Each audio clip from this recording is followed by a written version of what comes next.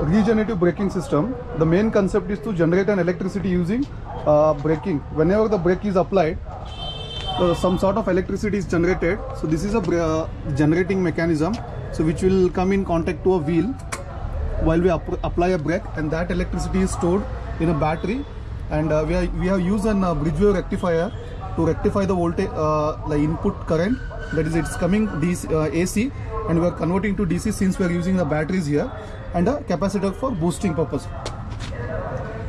I'll show you a small demo.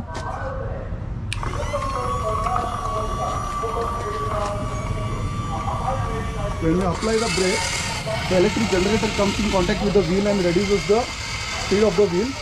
So brake is applied. Similarly, generator starts rotating, and the same electricity is stored in the battery. We can see here the LED is glowing here, which means that electricity is stored in the capacitor.